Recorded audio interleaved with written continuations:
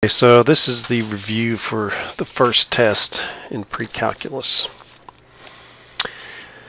So we're going to do a few things. The main things that we looked at were the domain of functions, just plain functions, and composite functions.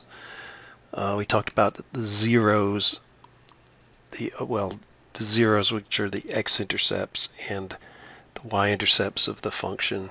We talked about linear equations and how you can define a linear equation by its slope and a point or 2 points. We talked about odd and even functions, how to factor an expression using completing the square or just by factoring in general, and then transformations from the parent functions, and then looking at composite functions and how to generate composite functions and how to treat the domain of the composite functions based upon the domain of the original function. So those are the main ideas we're going to do. So if we think about the functions that we've looked at in this section, you've got some kind of line, mx plus b, so that's a line in slope-intercept form. You've got y equals x squared, or f of x equals x squared. You've got f of x equals x cubed. You've got f of x equals square root of x. And you've got f of x equals the absolute value of x. The one we didn't look at was the stepwise function. But those are the basic functions that we have to deal with. So let's talk about x and y intercepts. So first we'll talk about x-intercepts. And x-intercepts are where the y value is equal to 0. So if we show an x-intercept, we want to show some number comma 0. And to calculate the x-intercepts, we set y equal to 0 and then solve for x. So the three kind of functions that we want to concentrate on here, we don't really worry about it too much with a linear equation because that's kind of trivial. I mean, the y-intercept would be the b, that's the y-intercept, and the x-intercept you would set y equal to 0 and then solve for the x value to make that happen. So that's trivial, so I'm not going to ask you to do that. The second kind is for some kind of quadratic equation. And it's usually not in its standard form, but it's a little more complicated. So if we did something like this, and I said find the x-intercepts, you'd write the equation out, you'd set y equal to 0, and what this, there's a couple of ways you can do it. You could use the quadratic formula, you could use observation, grouping, or completing the square. Now, I'm going to ask you to do completing the square, but that'll be a separate problem. So all of the ones you'll have to do are basically just an exercise in factoring.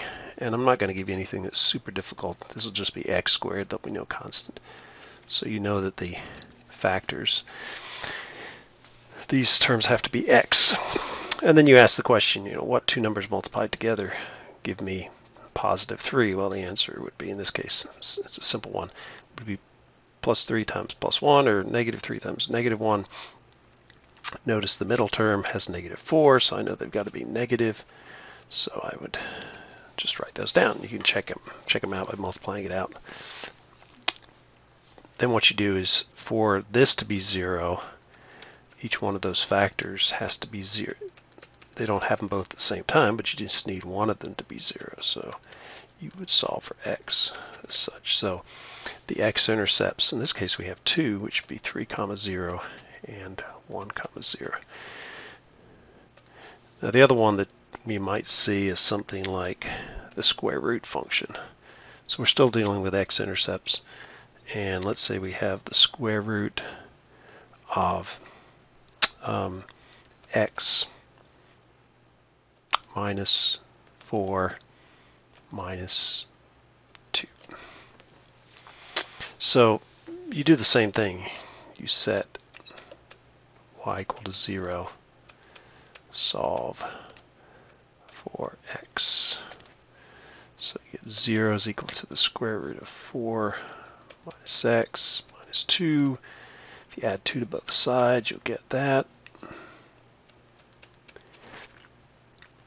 Then you square both sides, so you get 4 is equal to x minus 4.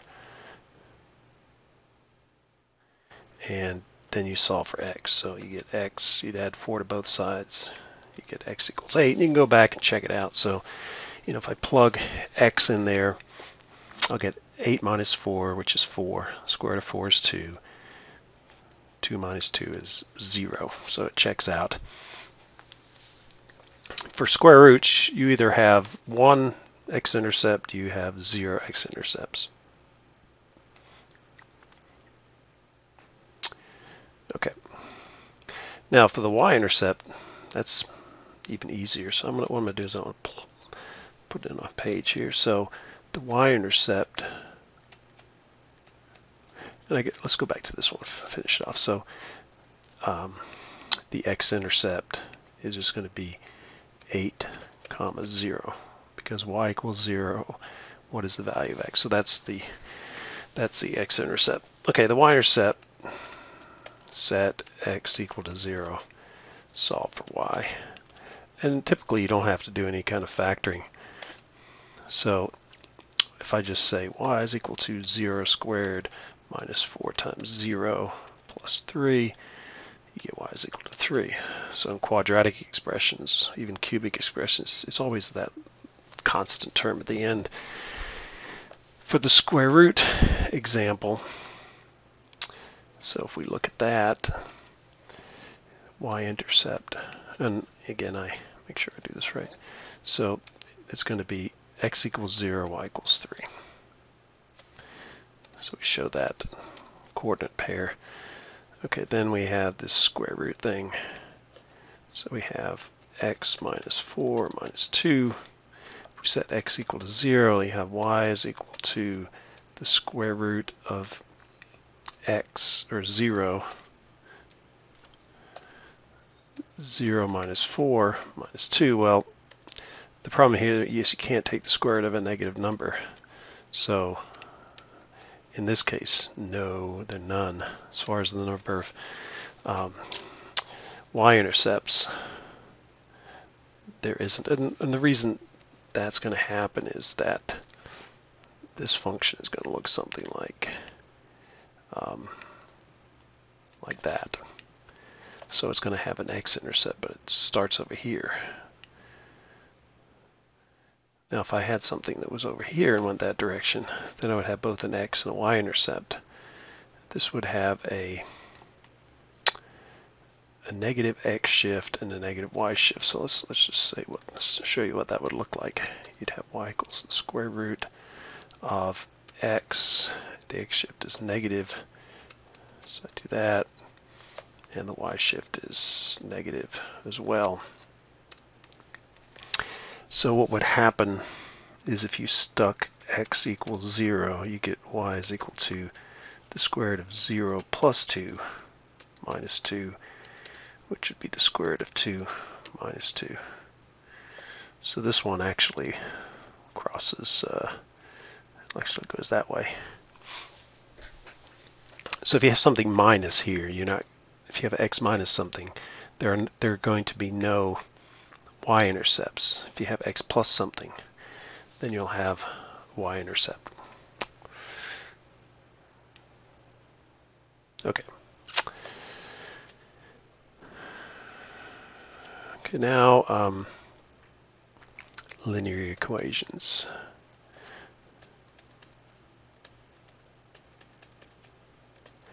So the first thing about linear equations is parallel lines,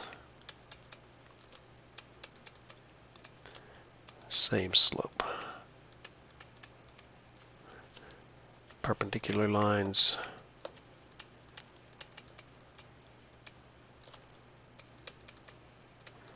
negative reciprocal. Okay. So, as I mentioned earlier, you can be given 2 points, or you can be given a single point, and a slope. Both of these, you can find the equation for the line given that information. So let's look at this first one. Well, the first one, second one really. If you're given a point and a slope, what do you do? Well, let's just give an example. 1, 2. So that's the point. Slope equals 2. So all you have to do is use the point-slope form of the linear equation. Plug in the numbers. Y minus 2. So that's y. That's why I always like to write these down so I don't make the mistake. Y minus 2, slope is 2. X minus x1, which is 1. And then you have to put it into the slope-intercept form. So that means multiplying out the right-hand side. Then you're going to add 2 to both sides. So if you add 2 to both sides, plus 2 here and plus 2 there, in this case it just simplifies down to y equals 2x. A lot of times you've got an extra term here, but since I just picked that out. Okay, so that's one way. Now, another thing I may do is you might be given a point. So I'll give you a point, say 3, 2, and parallel to y equals 3x minus 1. So if you see something like that, you'll say, oh, parallel lines have the same slope, so I can now know what the slope is, m equals 3, and given this point and that slope, I can use this procedure. Or if I'm give you a point and perpendicular to some line, let's say y equals 4/3 x minus 7. So in this case, you say, oh, the slope of a line that's perpendicular here is going to have a slope which is the negative reciprocal. So you flip the numerator and the denominator. If it's positive, make it negative. If it's negative, make it positive. So then you have a point and a slope, and you can use that procedure. Now, if you're given 2 points, let's just pick that out. So let's say it's, so I'll give you 2 points. So the procedure you use here is you first have to figure out the slope. The slope is equal to y2 minus y1 over x2 minus x1. And I'm going to go ahead and label these up here. So y2 is 7 minus 3, 7 minus 3, negative 5 minus 1. That's going to be 4 divided by negative 6. So once you get to the slope, you want to make sure that simplify, don't leave it 4/6 or negative 4/6. So it's going to be negative 2/3. So you can divide both the numerator and the denominator by 2. So that's your slope. And now you're back to the procedure before. So let's go ahead and just do it. And I can choose either one of these to be x1, y1. So you've got your point slope form in the linear equation. Y is the variable. Y1 is the y coordinate of one of the points.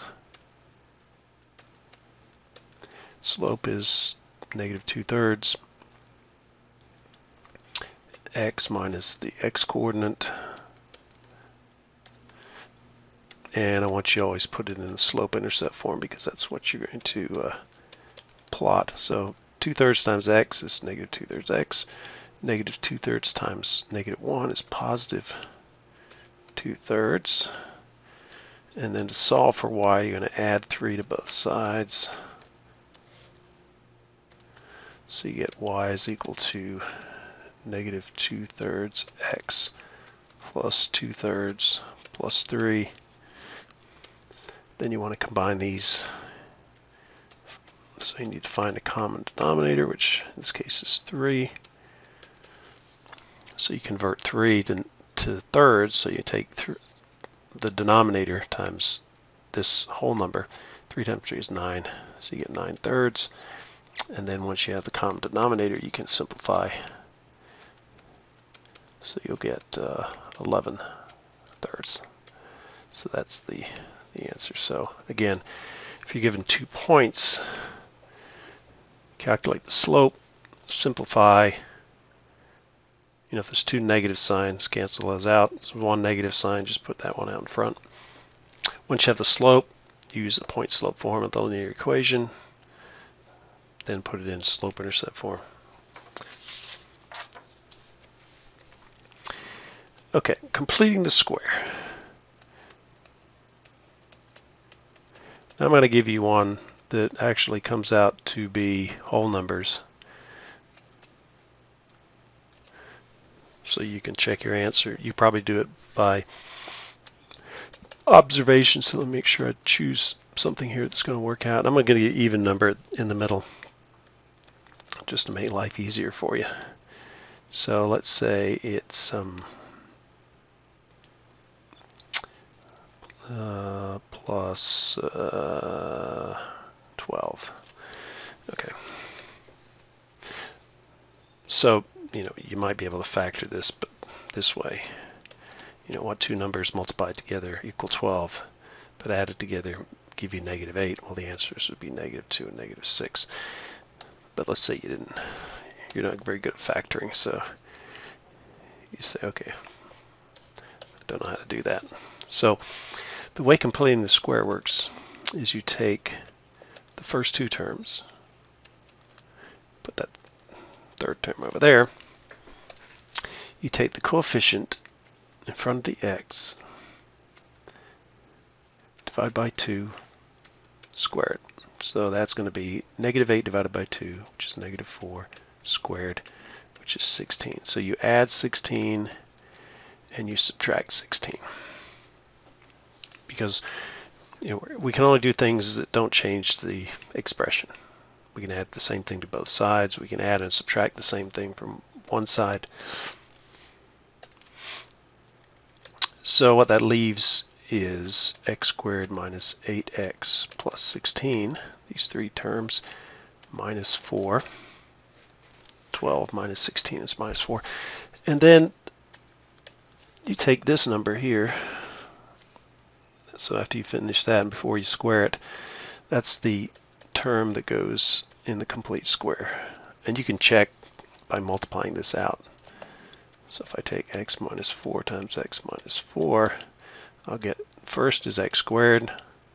I'll get -4 times x, -4 times x, so that becomes -8x, and then -4 times -4 is positive 16. And then you get that. Okay, now we're trying to find a 0, so we need to set y equal to 0. So you add 4 to both sides. Take the square root, so it's plus or minus the square root of 4 is equal to x minus 4. Add 4 to both sides. Switch the sides here. You get 4 plus or minus the square root of 4, which is 4 plus or minus 2.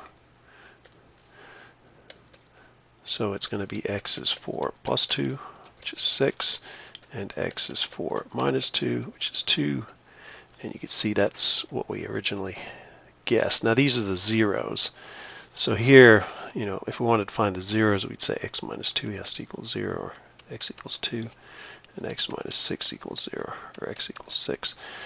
So you can see the zeros that I calculate here are the same zeros.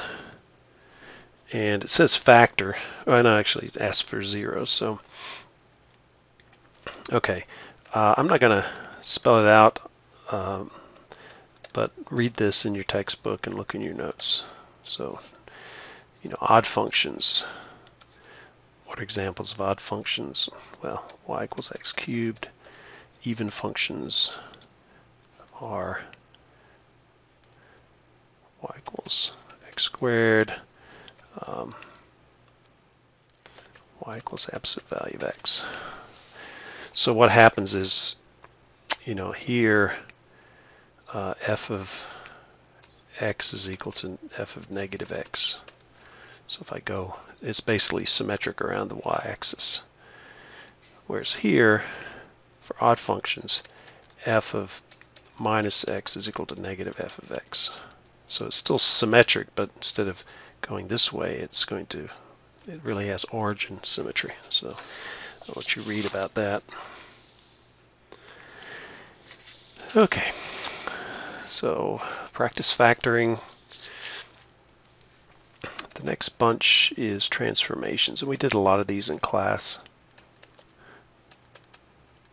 So I'm not going to go into a huge amount of detail, but the functions that we need to deal with that we're going to look at are things like x squared, the ones I wrote down at the beginning, x cubed, absolute value of x,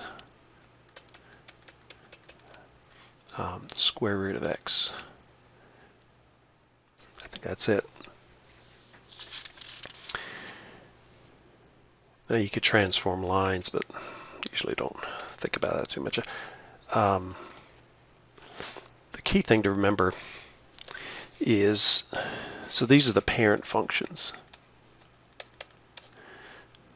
So the transform functions are going to look something like this.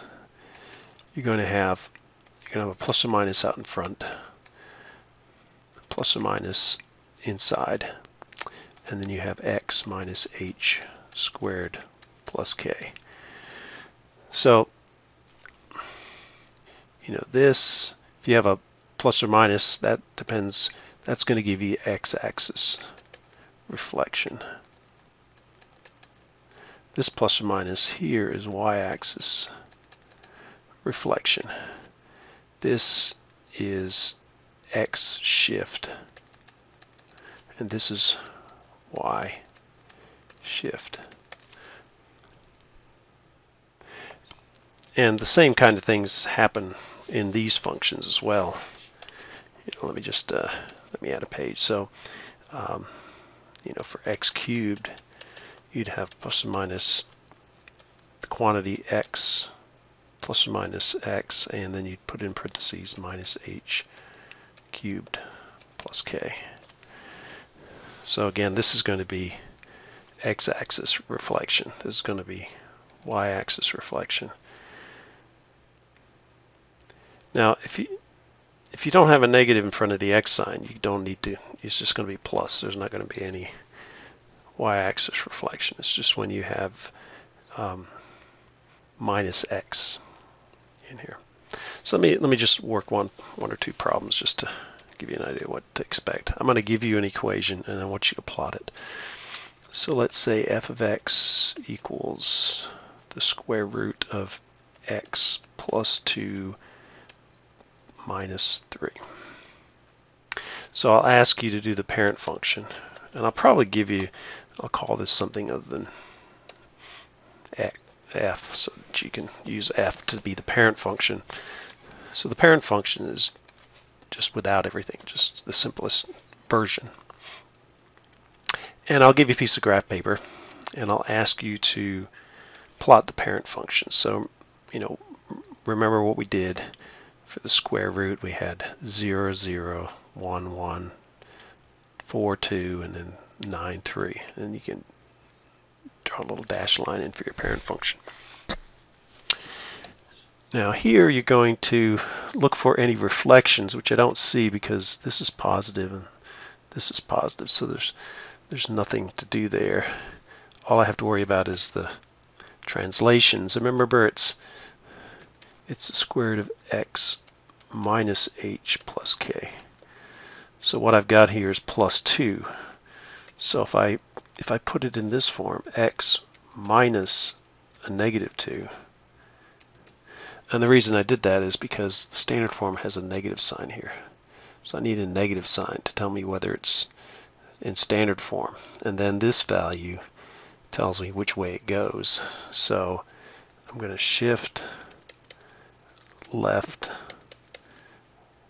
2 units. And it's left because this is negative 2. If I had x minus 2, then I don't have to, it's already minus 2. So,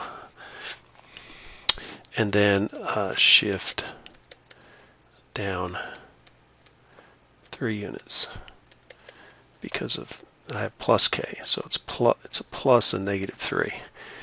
So I'm adding negative 3. Negative 3 means down. So if I plot this, I'm going to take the starting point and go negative 2 this way and negative 3 that way, like that. I'm going to start. And then use the same movements from this beginning of the function. So I'm going to go over 1, up 1, over 4, up 2, over 9, up 3, and it's going to have the same shape, but it's going to be shifted. Okay. So let's look at one where we have a cubic function, say. So I'm going to have negative x plus 2 cubed plus 3. So I don't have a negative sign here, so that's good. That means I'm not having any kind of y-axis reflection. This is just going to be an x-axis reflection.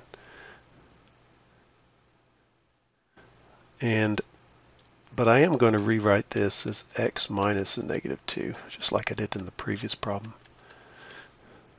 It's because I have x minus h, so I need to know what h is.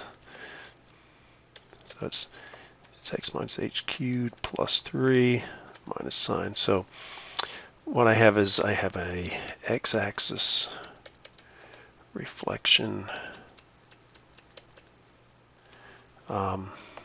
My x shift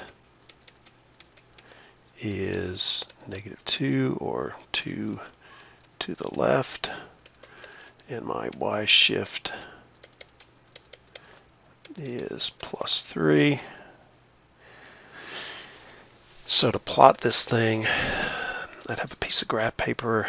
I'm asking you to plot the parent function. So if I ask you what the parent function is, you're going to say y is going to be equal to is x cubed.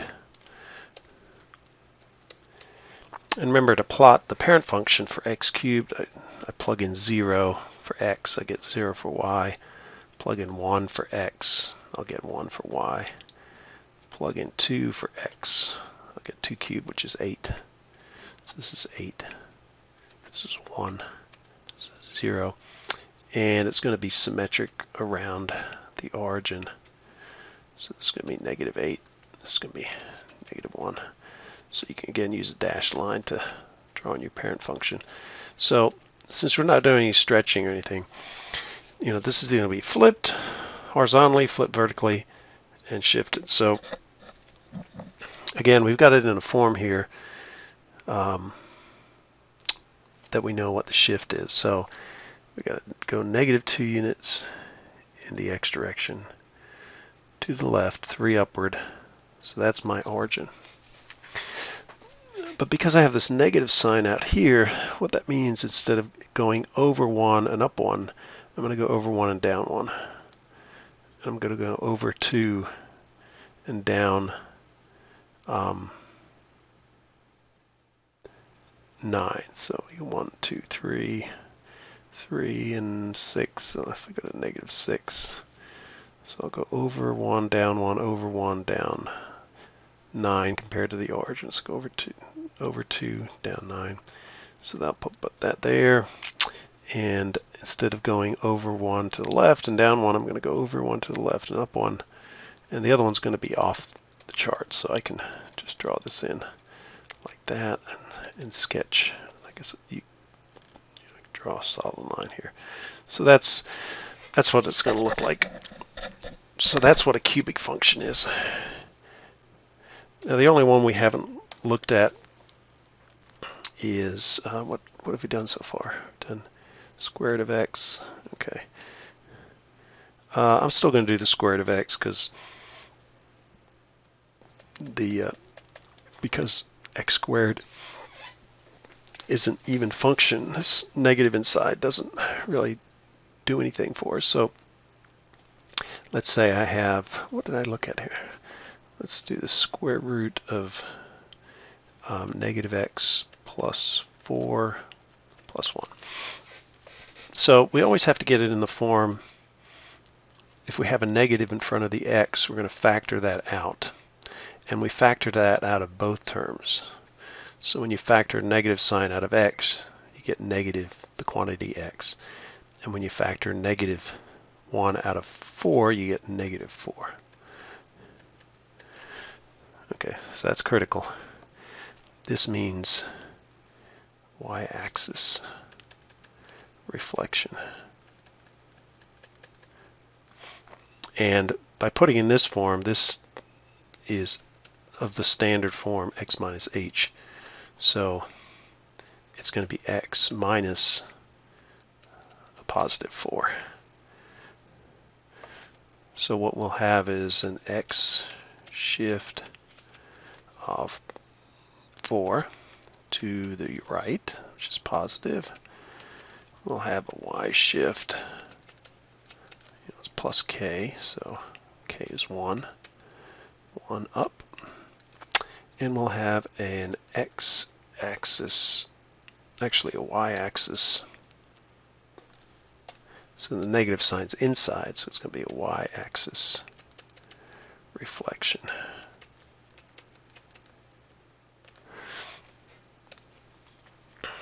So if I'll give you some graph paper. So the square root of x is parent function. Remember, you start at the origin, go over 1, up 1, over 4, up 2, over 9, up 3. So that's your parent square root function. And we could write that out. 0, 1, 4, 9. Y is 0, 1, 2, 3. Okay, so that gives us the square root function. So first thing we move the origin of the function. So the function starts at 0, 0 normally. Here we're going to move to the right 1, 2, 3, 4 units. So this is 4, and we're going to go up 1 unit. So that's 1 unit. So we start here. And because we have a y-axis reflection, we're going to reflect this way. So instead of going to the left 1, up 1, we're going to go, instead of going to the right 1, up 1, we're going to go to the left 1, up 1.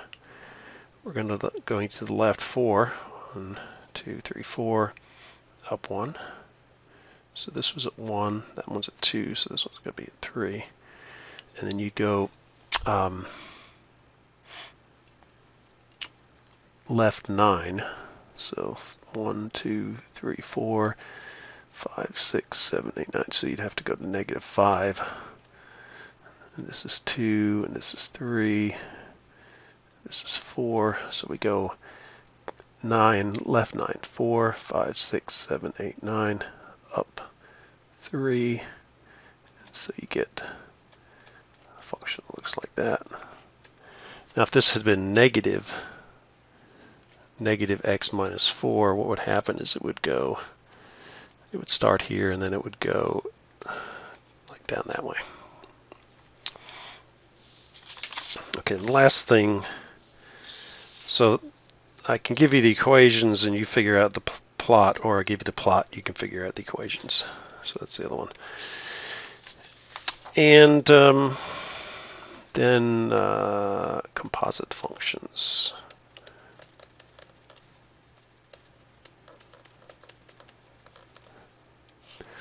So this is f of x and g of x.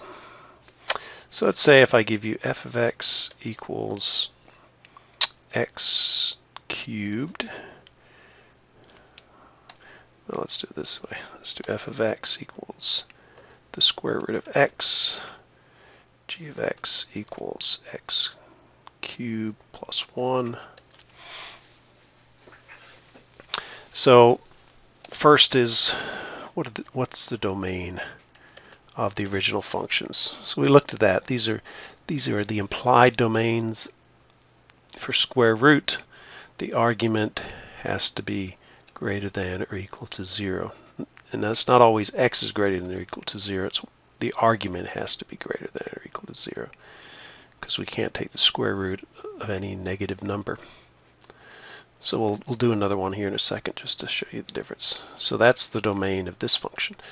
The domain of this function is going to be all real numbers, and you could write out all real numbers. I'm going to show it this way because you can take any number, positive or negative, and you can cube it. Let's just add one more thing. So let's say f of x was the square root of x plus 2. So to figure out the domain, x plus 2 would have to be greater than or equal to 0, or x has to be greater than or equal to negative 2. So you subtract 2 from both sides. So that's how it would be different. Okay, let's go back to the original one. Worry about that. Okay, so those are the domains. So then I want you to do, I'll have you do f of g of x and g of f of x. So remember what we do is for f of g of x, we take the function f of x and we put a parenthesis where x is. Then we plug that in there.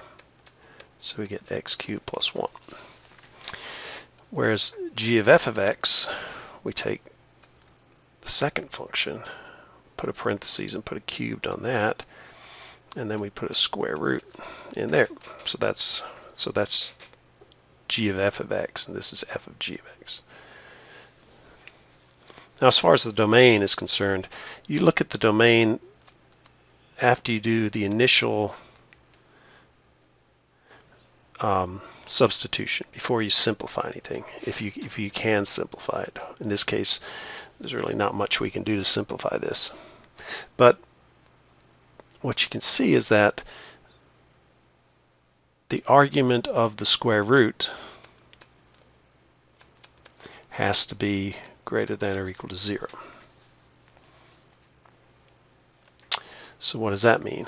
Well, it means x cubed has to be greater than or equal to negative 1. So if we subtract 1 from both sides like that, if you take the cube root, you'll get that x has to be greater than or equal to negative 1. And you can kind of see what's happening. If I have a negative number more negative than negative 1, this negative number is going to be greater than positive 1. So you'll get a negative argument. If x is positive, then it'll be positive and no problems. If x was, say, negative 0.5, negative 0.5 cubed would be less in magnitude than 1, and so you'd still end up with a positive argument. Now over here, you have to look at it and say, this cube has no impact on it. What happens here is x has to be greater than or equal to 0, because I can't take the cube root or the square root of a negative number. So the key thing here is to look at the domain of the composite function before you simplify it. You know, this last one, I could possibly simplify that. This g of f of x, I could simplify that as x to the 3/2 power plus 1. Or I could do the square root of x cubed. In this case, you still come up with the same conclusion, but there are cases where if you simplified something,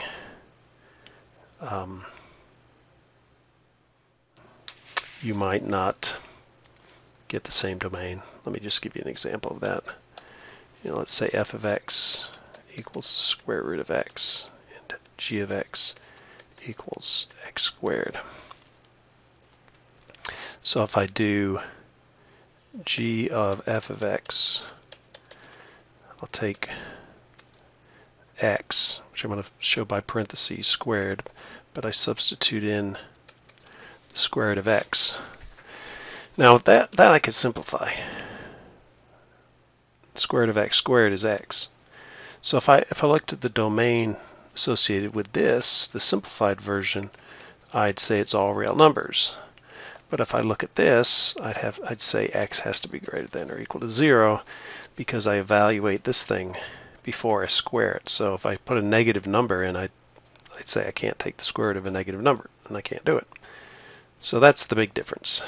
In this case, there is a difference between when I look at the domain, and the domain is always before. So evaluate domain of composite functions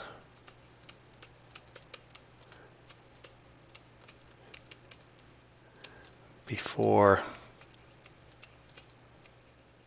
any simplifications.